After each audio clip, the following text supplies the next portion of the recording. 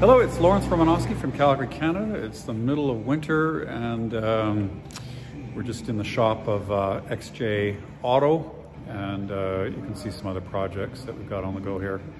E-Type in the background. This is the Rover. You've seen a few updates on this restoration. And here we get to the engine and the gearbox, which we're now doing. And so I'll just turn this camera around and just go through the latest on this engine.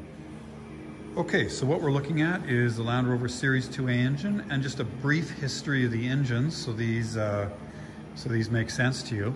The Rover car company would have put their 1600cc F-head engine in the Series 1s, later bumped up to 2 liters. So that original 4-cylinder inlet over exhaust F-head engine they would have used that for approximately the first 10 years of production. It was very quiet, very smooth. It only had 52 horsepower. And so the need came for a much larger and more powerful engine, and that was met in the Series 2s. And so they came out with a new 4-cylinder, 2.25 liter engine. But this was soon modified, and this would have been in about 1958. And I think that they put the new 2.25 liter engine in the station wagons, but kept the old 2-liter IOE engine in the short wheelbase vehicles for a little while. And then in maybe 1960, they would have got the 2.25 liter engines. Okay, now we change from a Series 2 to a Series 2A, and the engine changes again. The reason they did that was because they wanted to introduce the diesel engine, and there was significant parts commonality between the petrol and the diesel engine, sharing the crank, bottom end bearings, and the block. So I don't know of any other engine, actually, I'm sure there is one, where they did a diesel and a petrol variant and kept the same crank and block. Anyway, the differences were in the connecting rods and the pistons and the head. So anyway, that became the Series 2A engine, and then they would have made that engine for approximately another 10 years. Now this is, sorry, that's backwards. This engine dates from about 1970, so about 10 years after the chassis in the restoration that I'm doing, because it's dated 1961. And this engine starts with a 307, and that designates it as an 8-to-1 compression. So there was the original 2.25 liter. Then there was a 2.25 liter with an A suffix, which had many parts that were different, including the front timing chain cover and a bunch of other parts. So those two engines generally the parts aren't compatible. Then they would have ran this 3-main bearing 2.25 liter engine up until around 1970, but then they started offering a higher compression version of it, 8-to-1 versus a standard 7-to-1, and they would have shipped those to different markets.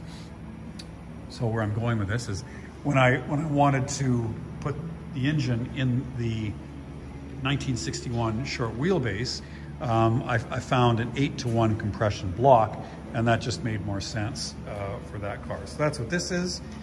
We have NOS Land Rover pistons, and all the internals as well were redone, of course, and with NOS parts that I have bought from a collector who was collecting them over 20 or 30 years.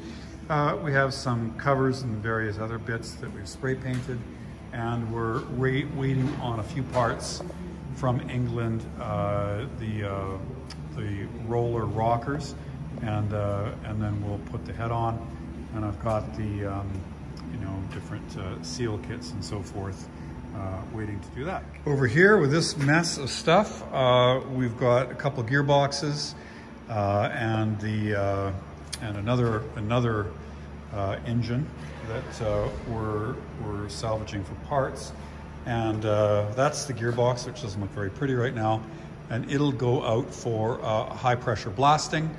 and then we'll clean up the cases, you know, and redo all the bearings and so forth in that.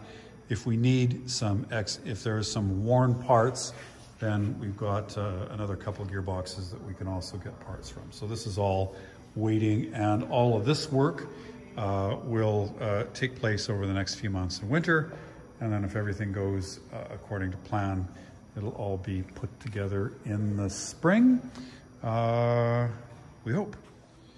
Also, we have some of the original castings, and these will all be sent out for some high pressure water blasting, along with the casings for the